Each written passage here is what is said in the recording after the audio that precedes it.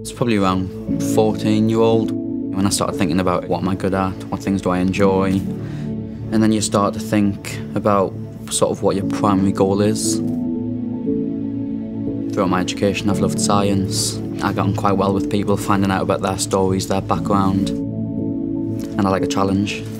So when you combine those three things together, the only thing in my mind you can come up with is really medicine. There's no healthcare professionals in my family. I had to do all my own research. I had to take the initiative to find out how I would get into medical school.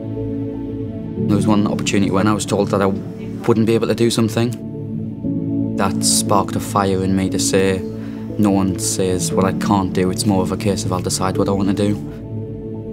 You have to stand on your own 2 feet and learn to be independent and learn to be resilient. Whilst doing that and studying, you also have to work out who you are as a person, your own goals, your own values.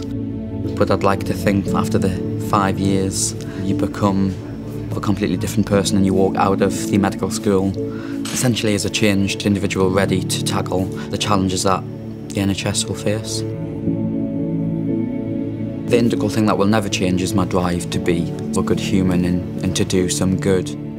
But I think the other things that kind of drive me to be a good doctor is being surrounded by such driven and enthusiastic colleagues who equally want to do good, who want to make a difference, who want to have an impact on patients' lives. And I think the thing that's sometimes overlooked is just how much respect the public have for healthcare professionals. And as a future doctor, I think I have a duty to make sure I've earned the right for that respect. Sometimes you start to wonder if it's worth it because it's such a long journey. But then there's defining moments when you're in the hospital, when you're out in the community and you see patients that are severely unwell and that are so dependent on the care of the healthcare professionals. And then you realise just how important it is to keep going, to find the motivation, to keep learning, to develop those skills so that one day you can be in a position to obviously make a difference. If I was to go back to my 14-year-old self, I think I'd just tell him to believe in himself. I'm about to enter into the medical world, into the NHS and work as a doctor. And all of that hard work will hopefully become worth it when I can make a difference to patients' lives and have an impact.